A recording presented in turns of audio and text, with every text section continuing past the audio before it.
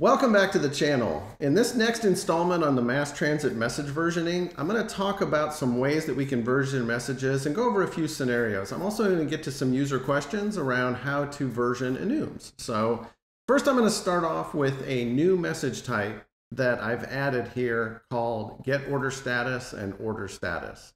Now this is a pretty simple type, getOrderStatus. You pass in an order ID and then I fill in some fluff that comes back. I can simulate this in the UI, I execute it, and I get an order ID, the order number, and the status. And that all goes through the message broker as expected. Now, let's say that we've added some new capabilities to this consumer. We say that now we want to be able to put like an expected ship date. Okay, well, expected ship date doesn't exist yet because I haven't updated my contracts. So let's go to my contracts, let's go to my order status. And let's put in an expected ship date. This is just a value that lets us put some stuff out there. And we're going to get that extra piece of data. Now you'll notice this little noise down here. Just ignore that for now. This is something System Text JSON gives us to do, and it's actually pretty cool. But first, I'm going to go update my contract. I have to update my version number again because we have to go to 6. We have to go and build it. Pack the NuGet package, because again, we're sharing with NuGet. These aren't project references. The code is directly using that NuGet package. So I've got to push that to my NuGet repo. I have to tell my NuGet repo that I need to refresh because I just pushed a new 1.06 version. And I'm going to not touch my API, but I'm going to update my components to have the new version 1.06. Because my API is in production, it's deployed, I'm not going to do anything with it. I'm now going to go over to my order status consumer.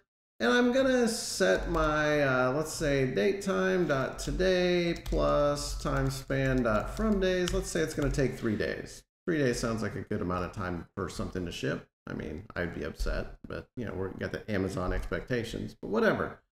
So let's go run this. So again, my API is still running, haven't touched it, not a peep. We're going to go ahead and rerun this service. It's going to be up and running. We're going to go back over to here, and now I haven't touched this at all. All I'm going to do is hit execute with the same thing. And surprisingly, that expected ship date shows up. Now, it doesn't really show up because if I go into my controller and I try to use it, like, let's see here, here's my response. If I try to use response.message.expected ship date, it isn't there. But that little hack for that data, for that dictionary of string element. This is a little trick with System Text JSON where you can basically say, hey, if you do deserialize into this type and there are properties that I don't know how to handle, just chunk them into this dictionary. And then of course in my controller, because I'm just serializing out that message, System Text JSON sees that extension data and says, oh, well, I will chunk all that stuff back out to the client as well. Might be good, might be bad. It's just kind of a trick that you can use to push some data back to a system without having to know about everything. But when I do go and update my controller so that I, say, have a downstream system that wants to use that expected ship date, I have that first class property that I can deserialize it into. So kind of a neat little feature, and the transparency of how it just dumps it out in the same format it was there. Pretty slick stuff. So that's the JSON extension data. And it needs to be a type of dictionary string JSON element, and it'll just do what it needs to do. Pretty cool thing. So let's talk about another one of the things that we wanted to talk about. Let's say that I have my submit order command, and my submit order command takes the current properties of order ID, customer order number, and customer number. Now, let's say for whatever reason that the service needs to evolve, because again, this is a command, so it's owned by the consumer that consumes this message. So let's say that we want to add a new property in here to handle purchase order number. Now, because this isn't originally required, we don't want to require this, so we know it's going to be null, and we're going to say we're going to have a purchase order number. Now, this could be anything. I'm just using something that people can relate to, and I've added a new purchase order number to that. And I'm also going to update my order submitted because, you know, I have this information now. Maybe I want to share it back out with people who use this contract. So again, because I'm updating here, I'm going to update my NuGet. I'm going to set it up to another version. I'm going to go packet. I'm going to push it to my local NuGet repository. And then I'm going to go ahead and stop my order service here. I'm going to update the NuGet package for that service one more time. Again, the API is still on .5. I haven't touched that. It's in production. Nothing to see here. But I'm going to go ahead and I'm going to update this to 107 because I'm incrementing the version number that I need for that. Because it's nullable, it's still backwards compatible. So I don't need to worry about that. But within the process submit order consumer, now I have an additional piece of data here. So first, I want to add my purchase order number to contacts.message.purchase order number because I want to add that to my event. But if I want to do some processing, I need to check to see that it's there. So like my normal order processing might be here, but then I might say, oh, well, if I know the order number, so I could say like if context.message.purchase order, and let's just use string.is null or empty. And if it's not null or empty, do the processing of this property. Because we might not have it. We may not have a purchase order number because that API is still accepting orders from people who were never submitting a purchase order. This is new behavior, but because it's nullable, we always want to make sure that we can handle that backward compatible path. This might mean that we have to go look up a purchase order number or see if there is one or just do something or flag it for follow-up with the accounts payable department. Anything could be possible there, or accounts receivable department. I'm not an accountant, obviously. So that's how we can handle the versioning of that. Now, if we come in here and let's just do another simple little thing here. Let's just put it in the logger of the submit order consumer. And let's go ahead and log out. No purchase order provided. And the reason we do that is just because we're just going to show that because there's no UI for that back end. There's nothing really to see here, so we're just going to run it. So now we're going to run it. We didn't change anything. It didn't change the message contract. If I go out to RabbitMQ and look at the submit order queue, it's still only bound to that original submit order message. That's the only one that it's consuming. So when I come in here and look and I go back to my UI, and let's go ahead and make sure I have, let's go ahead and get my GUID order number. Get that so I don't have to create it for twice. So we're going to try this out. We're going to pass in an order ID and an order number, and we're going to pass in a customer number of whatever. And we're going to submit that order.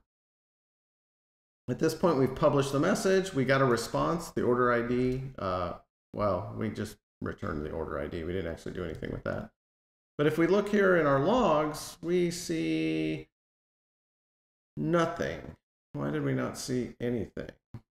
Interesting. Is it actually running? If we go back here to the queues, we can see it's there. Let's take a look here. I'm fairly sure we processed it. We don't write anything. So, oh, no, we do, because we got the order ID back. So we did get a response. It's just for whatever reason, the logger didn't write the warning. Don't know why. We didn't pass one, so crazy. Is it the controller? Let's look at the order controller. So the controller, when we do the post, submit, order model, request client, get response, order submission accepted. Okay, I don't know why we didn't get the warning message, but we were able to submit it with the old version of the contract and it worked. Let's do it again, see if it happens. Seems kind of odd to me, but we'll do it again. Customer numbers can have strings in them, right? Yeah, so we got our order ID. We got that. I don't know why it didn't display the warning. Yeah, oh well, nothing I can do about it. It should have, but it didn't. Don't know why. But nonetheless, so that I'm still able to accept things with the old contract, and it's able to return those back. Nothing broken, nothing bad. So that's just kind of a way to do it. If I wanted to add integers or things that could also be optional, definitely use nullable integers, you know, like int question mark or datetime question mark or any of those, because then you can check if those properties are there and valid before you actually process the message. So let's look at one more thing that we want to do. we want to talk about, someone asked the question, how do I version enums? And enums are a little tricky because they're kind of like closed collections. It's like these are the valid values for an enum. So if I were to get a value back, the enum wouldn't have it or know it, and it would get an error deserializing. So something to seriously consider before just jumping in and using enums in your system. The one thing that I would say is, and I created a message type for this here, so let's see if we can do it. So I created a process order command with an order priority. And I thought this would be just, something completely separate. Order priority has default, low, and high. I mean, you can't get more basic than that kind of enum. And then I have an order process. And the order process just is a simple event. It doesn't have any additional types on it. But my process order consumer is going to use those different priorities to determine how quickly to process the order. So with that in mind, let's go ahead and just kind of run this as like a little demo case to kind of see what happens. Let me go ahead and fire these services back up. And I'm not going to start the backend service yet. I'm going to just leave this one running because what I want to do is I want to come in here and I want to process this order, and I want to process it with a priority of high. And you'll notice I put the string high. And I'll go over that in a second. So I'm going to hit execute. I get a response back that just says hi, nothing super fancy. But I wanted to come over to RabbitMQ and give you kind of a view of what we see here. So the message is sitting in the queue.